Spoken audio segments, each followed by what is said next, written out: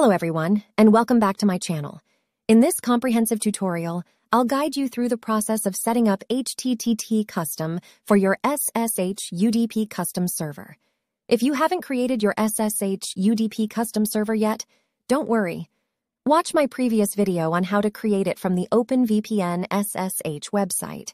Once you have your server details ready, follow along with this video to configure HTTP custom for seamless and secure VPN usage.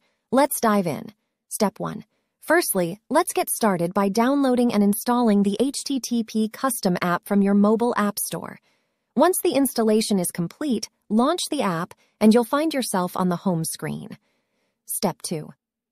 To enable SSH UDP custom server, simply check the UDP custom box and you're all set to configure your settings. Step 3. Next, you'll need to input the SSH UDP server details, including the IP, port, username, and password that you obtained from the server you created earlier. Make sure to follow the instructions shown on the screen. Step 4. Now, it's time to tweak the UDP settings to optimize your connection. Click on the plugin icon to access the settings, and then select UDP Tweak Settings. Step 5. Within the UDP tweak settings, you can use the default buffer size, TEX, and RX, or customize them according to your preferences. Step 6.